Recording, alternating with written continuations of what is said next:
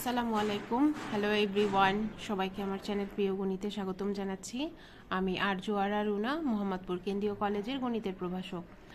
আমি তোমাদেরকে abstract algebra পড়াচ্ছিলাম, সেটার আজকে চ্যাপ্টার 15 সাবরিং পড়াবো।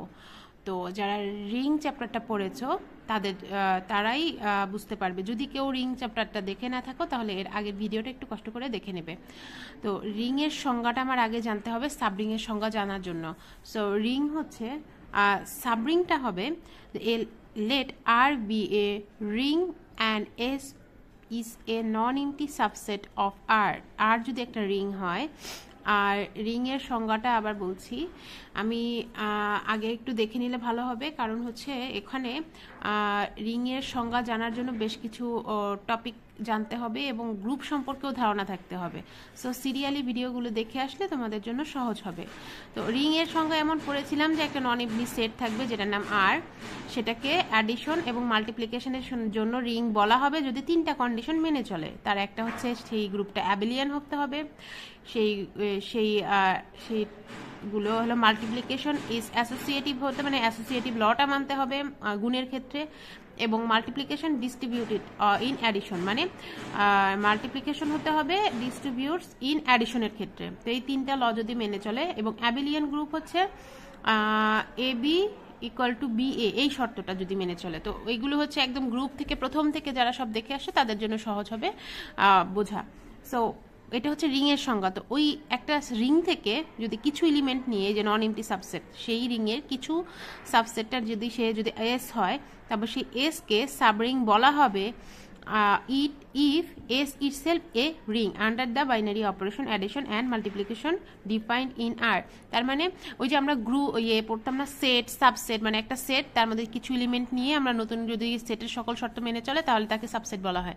তো ওইটার মতোই একটা রিং, তার মাঝখান থেকে কিছু এলিমেন্ট নিলাম, নিয়ে নতুন করে রিং সাবরিং হবে যদি সে রিংয়ের প্রত্যেকটা শর্ত মেনে চলে। এবং এই যে এটাও মানতে হবে যে A B belongs to S, যদি এ বি এস এর মধ্যে থাকে দুইটা এলিমেন্ট, তাহলে তাদের যোগ এ প্লাস বি এটাও এস এর মধ্যে থাকতে হবে এবং তাদের গুণফলটাও এস এর মধ্যে থাকতে হবে। সো এটা রিং এর সংজ্ঞা আসলে তুমি এতটুকু লিখে দিলে একবার পেয়ে যাবে। দুই একটা উদাহরণ দিয়ে দিবে যে the set Z of integer is a সাবরিং of A ring Q. Q হচ্ছে রেশনাল নাম্বার, তার মানে রেশনাল নাম্বারের একটা সাবরিং হবে ইন্টিজার নাম্বার। সো এরকম একটা উদাহরণ দিয়ে দিলে ইনাফ। এরপর আসো আমরা একটা থিওরি পড়বো। এই চ্যাপ্টারে একটা থিওরি পড়লে মোটামুটি কভার হয়ে যাবে। সেটা হচ্ছে এ নন এমপ্টি subset S of A ring R is a সাবরিং of R if, মানে একটা নন এমপ্টি সাবসেট আছে এস, যেটা রিং আর এর একটা সাবসেট, যেটা ইজ এ সাবরিং, সে একটা সাবরিং হবে আর এর ইফ মানে ইফ অ্যান্ড অনলি ইফ, যদি এবং কেবল যদি এই দুটা শর্ত মেনে চলে। তার মানে A B belongs to S হলে এ minus B belongs to S হবে, আবার A B belongs to S হলে A B belongs to গুণফলটাও S এর মধ্যে থাকবে। এই প্রশ্নটা এইভাবেও আসতে পারে, অথবা এরকমও লেখা থাকতে পারে যে এ নন এমপ্টি subset S of ring R will B A সাবরিং of R if and only if, মানে তখন আর 1 আর 2 নাম্বার দিয়ে এই দুইটা শর্ত না দিলে পাশাপাশি কমা দিয়েও লিখে দিতে পারে, তোমরা দেখলেই বুঝবে। সো এটা বিভিন্ন সালে প্রশ্ন এসেছে। তো প্রথম কাজ হয় ইফ অ্যান্ড অনলি ইফ যদি থাকে, তার মানে হচ্ছে প্রথমে একটা পার্ট ধরে নেবে, যে প্রথমে এস কে সাবরিং ধরে নিবা আর এর, এবং তুমি এই দুটাকে প্রমাণ করবা। প্রথমে আর হচ্ছে এসটাকে আর এর সাবরিং ধরে নিয়ে এই দুটা প্রমাণ করব। আর সেকেন্ডলি কনভার্সলি, মানে অপোজিট ভাবে বা বিপরীত ক্রমে তোমরা 1 আর 2 কন্ডিশনটা ধরে নেবে এবং এস একটা সাবরিং হবে, বাট রিং এর সাবরিংটা হবে, এটা প্রমাণ করতে হবে। So if and only if, যদি এবং কেবল যদি, এই পার্টটা থাকলে সবসময় দুইটা সিস্টেমে প্রমাণ করতে হয়। ফার্স্টলি যা দেওয়া থাকে সেটা থেকে প্রমাণ, সেকেন্ডলি যেটা প্রমাণ করলাম সেখান থেকে যেটা দেওয়া আছে, সো অপোজিটটা। এখন আসি আমরা, যখন আমি ধরে নেব এস একটা সাবরিং, তাহলে আমি একটু লিখলাম না, যে প্রথমে কাজ করতে হবে। First, suppose that S is a সাবরিং of A ring R, then we shall prove that the condition 1 and 2। Okay, so এখন মানে কি, এস ইজ এ, তাহলে এস ইজ এ রিং, তার মানে এস যদি একটা সাবরিং হয় তার মানে এস নিজে একটা অবশ্যই রিং হবে, মানে রিং এর শর্তগুলো সব মানতে হবে।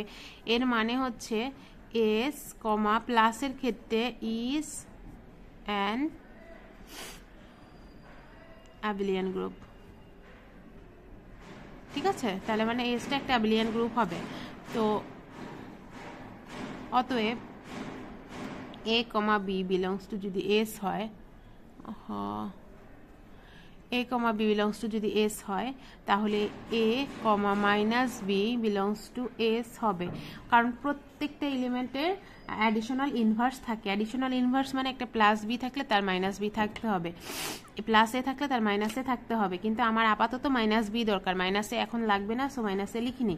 এখন এই যে দুইটাকে যোগ করে দিব, যোগ হলো a প্লাস মাইনাস বি, এটাও বিলংস টু এস হবে, আর এটাকে লেখা যায় হচ্ছে a minus B belongs to S. ওকে, এটা হচ্ছে ক্লোজার ল থেকে, ঠিক আছে।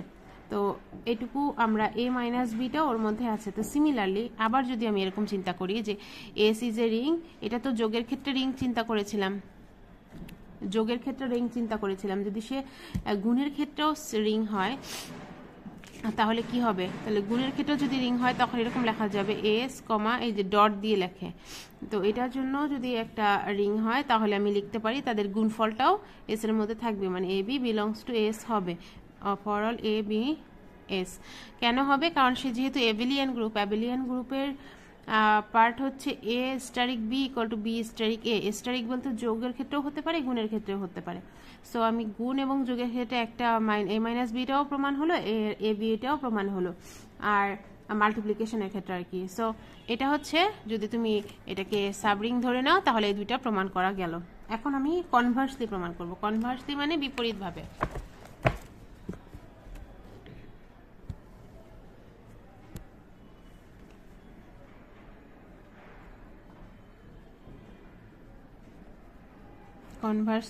কনভার্সলি এখন আমি চিন্তা করবো কি, suppose that the condition 1 and 2 hold is S, মানে কন্ডিশন 1 এবং 2 এই দুইটা কন্ডিশন তারা হচ্ছে, মানে যে দুইটা কন্ডিশন কি ছিল, a মাইনাস বি এটা বিলংস টু এস ছিল আর A B belongs to S ছিল। কখন, যখন for all a, B belongs to S, মানে এই শর্তের জন্য এই দুটো যদি মেনে চলে তখন, এটা হচ্ছে প্রশ্নে দেওয়া ছিল। সো এটা আমি প্রথমে ধরে নেব। তাহলে আমরা কি প্রমাণ করব, যে we shall prove that S is a সাবরিং of R. So firstly by condition 1, এক নম্বর কন্ডিশন, মানে প্রথম থেকে আমরা যেটা জানি সেটা হচ্ছে যদি a, a belongs to S হয়, ঠিক আছে, দুইটা এলিমেন্টই এ হয়, তাহলে প্রথম শর্ত থেকে এটা কি লিখতে পারি, a minus A belongs to S, তার মানে 0 বিলংস টু এস, মানে শূন্য এর মধ্যে আছে, তার মানে 0 belongs to s, a belongs to s, so 0 minus a belongs to s, তাহলে minus a belongs to s হবে। এটা 0 minus a কেন, কোনো একটা এলিমেন্ট যদি থাকে s এর মধ্যে তার মানে ইনভার্স, যোগের ইনভার্সটাও সেই এলিমেন্টে থাকবে, সেটা আনা হলো। এবং সিমিলারলি আমি যদি a, b belongs to S লিখি তাহলে সেখান থেকে a আর মাইনাস বি দুইটা এলিমেন্ট যদি এস এর মধ্যে থাকে তাহলে এটাকে, যে প্রথম শর্তটা কি ছিল, a মাইনাস বি ছিল, মাইনাস বি মানে minus minus B belongs to S, মানে এই সূত্রটা হচ্ছে a minus B, R B এর এলিমেন্টটা আমি ধরে নিলাম মাইনাস বি। সো এটা এখান থেকে পাওয়া যায় a plus B belongs to S. অতএব a, B belongs to S, আর এসটা হচ্ছে আর এর সাবরিং হবে a, B belongs to R. So এখান থেকে বলা যাচ্ছে a plus B equal to B plus এ, যেখানে আর হচ্ছে অ্যাবেলিয়ান গ্রুপ।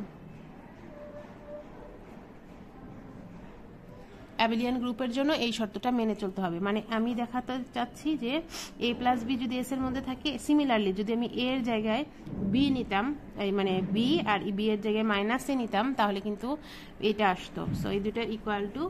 এখন আসি সেকেন্ডলি, এটা একটা শর্ত, আরেকটা শর্ত মানতে হবে, সেটা হচ্ছে অ্যাসোসিয়েটিভ লটা মানতে হবে। অ্যাসোসিয়েটিভ লটা কি, a plus B plus C equal to a plus B plus C, এটা যদি মানে, তো এটা তো অলরেডি সকল অ্যাবেলিয়ান যদি মেনে চলে, সো এটাও যোগের ক্ষেত্রে মেনে চলবে। সো এস হচ্ছে প্লাসের ক্ষেত্রে, হ্যাঁ এস প্লাসের ক্ষেত্রে মানে যোগের ক্ষেত্রে এটা অ্যাবেলিয়ান গ্রুপটা, তিনটে এলিমেন্ট যদি থাকে তখন সে অ্যাসোসিয়েটিভ লটা মানবে। এবং অ্যাসোসিয়েটিভ লটা ডিস্ট্রিবিউটিভ ল এর ক্ষেত্রে, অ্যাসোসিয়েটিভ ল অফ মাল্টিপ্লিকেশন যদি হয় অ্যান্ড ডিস্ট্রিবিউটিভ ল, সেটাও সেই পার্টটাও এই এস এর মানতে হবে। কেন, সিন্স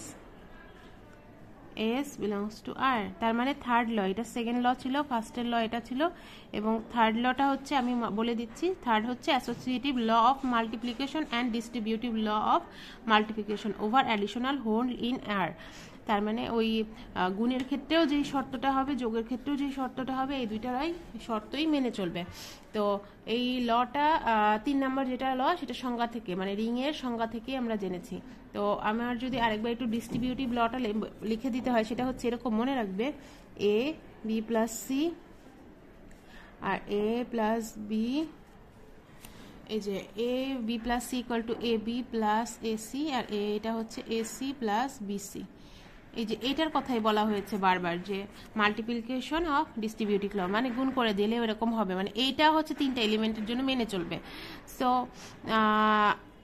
এই 3টা শর্তই যদি মেনে চলে তাহলে এস একটা রিং গুণের ক্ষেত্রে এবং যোগের ক্ষেত্রে। তারপর লাস্টলি এরকম লিখতে হবে যে এস কমা প্লাস কমা ডট, মানে এই যোগ এবং গুণের ক্ষেত্রে is a ring, so the proof is, মানে এই কমপ্লিটনেস, মানে প্রমাণ হয়ে গেল, সম্পূর্ণ অংশ প্রমাণিত। সো এই একটা শর্তই আছে, মানে একটাই থিওরি আছে এই চ্যাপ্টারের, মোটামুটি এই একটা জানলে আর বেশি ইম্পর্টেন্ট কিছু নেই। তো আশা করছি তোমরা বুঝতে পেরেছো। ভালো থাকবে সবাই, আল্লাহ হাফেজ।